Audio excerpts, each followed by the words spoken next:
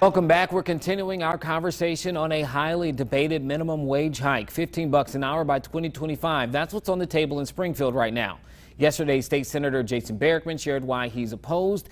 And today we're joined on the phone with Frank Manzo from the Illinois Economic Policy Institute, who thinks it would be good for the state. Frank, your organization looks at policy and its impact, and you released a study on that minimum wage increase. How do you see it impacting Illinois? Earnings while having little to no negative impacts on jobs or hours. A $15 minimum wage would increase paychecks for low-income workers and have the largest impact on communities outside of the Chicago region. So when you talk about large impact outside of Chicago, like Peoria area, obviously in places that are not Chicago, what would that impact be? How would it be different specifically?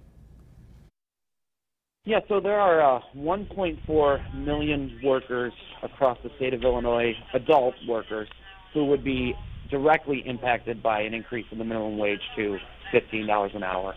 That is, they currently earn less than $15 an hour and are paid by the hour. Many of those workers, the vast majority of them actually are located outside of the Chicago area. And so by raising the minimum wage from the current rate of $8.25 to $15 an hour, their wages, those individuals would be increased. And so the total earnings gain expected in an area like Peoria is between $7,000 and $8,000 per year in new income for low-income workers that can, is then turned around and spent back in the local economy. There was an Associated Press study that argued the increase would not be as large when you factor projected inflation. There's a lot of people who argue differently with that for obvious reasons. Does your study take inflation into consideration?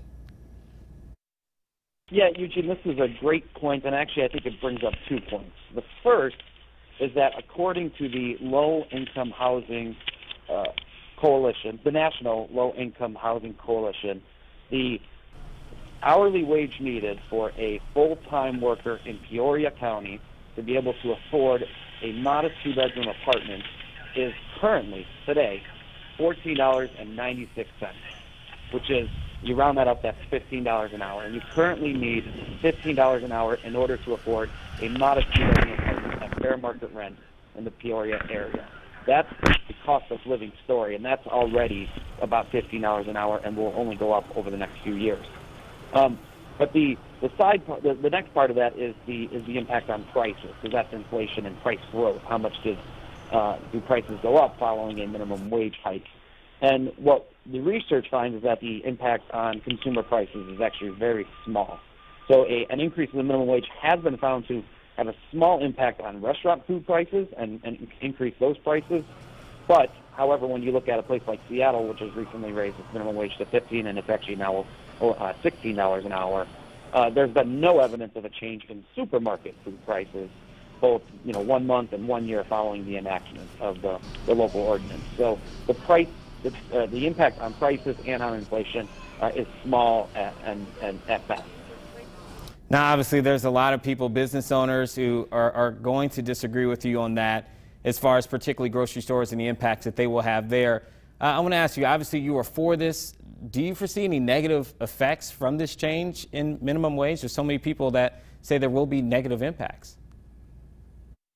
The possible negative consequences that had been brought up prior to the city of Chicago raising its minimum wage to now $12 an hour and eventually $13 an hour have not panned out. The sky has not fallen. Employment has not gone down. In fact, the unemployment rate is lower in Chicago and in Cook County than it is across the rest of the state. And in fact, that policy has already produced higher incomes for at least 330,000 low-wage workers, while having no negative impact on the growth of new businesses or overall employment.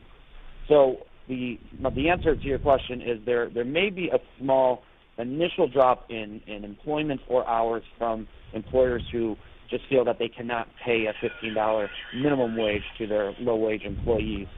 But that's going to be offset and has across the country been offset by the higher earnings for low-income individuals who directly benefit from the policy. Those are workers who spend that money back in the economy on food, on their housing, and on your gas, and they don't.